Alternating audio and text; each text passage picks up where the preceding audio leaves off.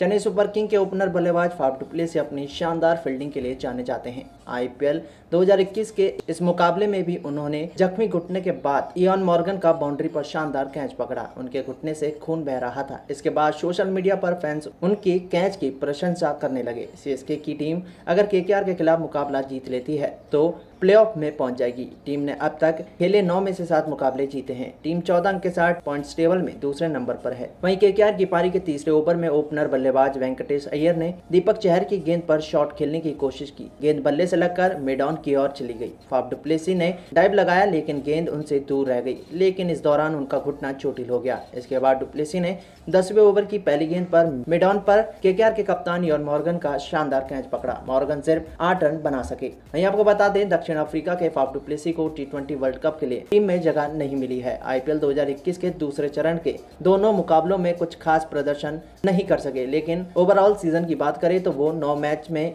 50 की औसत से 351 रन बना चुके हैं। 4 अर्धशतक लगाया है। नबाद 95 रनों का बेस्ट स्कोर है। वो अब तक 31 चौके और 15 छक्के लगा चुके हैं। पिछले सीजन में सीएसके का प्रदर्शन अच्छा नहीं रहा था, लेकिन फाफ डु प्लेसिस ने तब भी अच्छे हाथ दिखाए थे। खैर दोस्तों, अगर आप भी फाफ डु प्लेसिस के फैन है तो इस वीडियो को लाइक जरूर कीजिएगा।